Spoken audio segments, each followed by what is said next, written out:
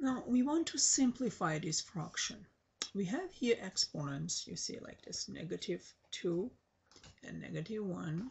So in this case, usually we can go different ways, not just one way. One could first apply this -2 power to this numerator and denominator separately and then simplify from there. Or we can also simplify this fraction at first, then apply this -2. Now let's take the base and simplify it. We have 18 and 9.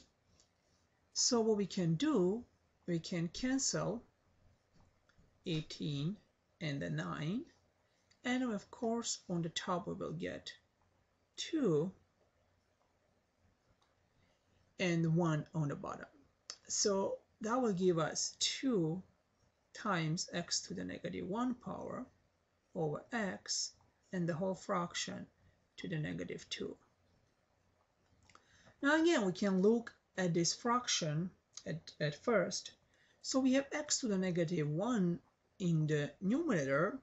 If we take the reciprocal, if we take this to the bottom, all is going to happen, this x to the -1 will change to the x to the 1, positive exponent.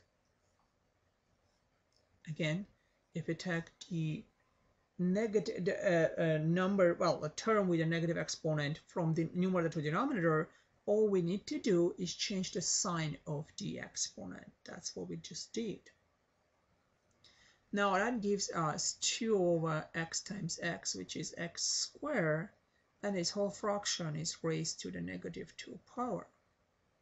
Now if we have a fraction to a negative power, we can just check the reciprocal of the fraction, so x squared over 2, and to the same but positive exponent.